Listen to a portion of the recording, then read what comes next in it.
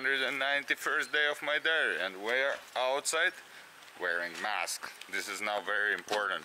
Mask. Put on the mask. This is coronavirus is like gonna be stopped by masks. So yes, we're heading for breakfast.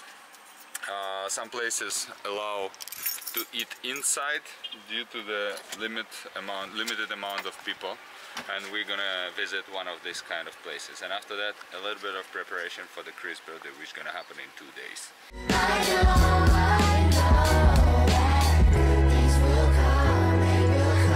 Tomorrow is gonna be Chris' birthday, and we are preparing a little bit of stuff. So I bought some shisha tobacco, a little bit of drinks, and there are a little bit more of them. Oh, this is the last one? One more. Okay.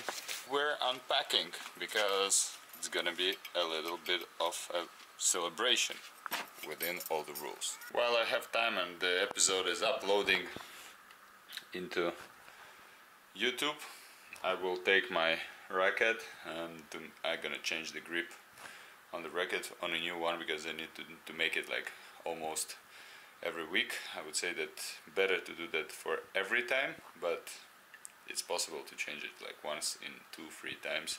This is okay.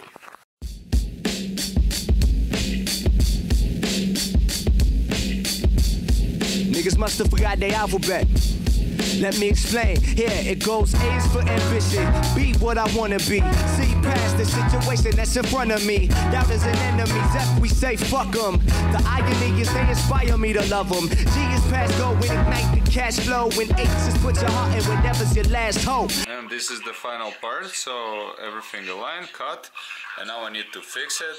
And I show you the final result. Finally, the grip is ready. So this is how it looks. After that, it's very comfortable, so now it's very easy to take it. So when you grab it, it doesn't slice in your head, in your hand, in the head. When you use the racket with the head, it's something wrong. Yep, I always tell the truth, even when it's lie. And the beer, like the can. This is amazing villa of our friends, with lots of interesting parts here, and one of the craziest parts here is, I have to admit that this is motorcycle standing here as a part of a decoration. This is a gorilla, and this is the villa where we're gonna be celebrating Chris' birthday. Chris already knows about that, and it's gonna be tomorrow.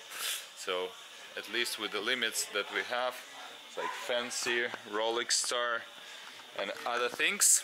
So anyway, this is the end of the day. Saturday was a day off. It was a day of a little bit of preparation. This is all love for you, and catch some vibes from this villa.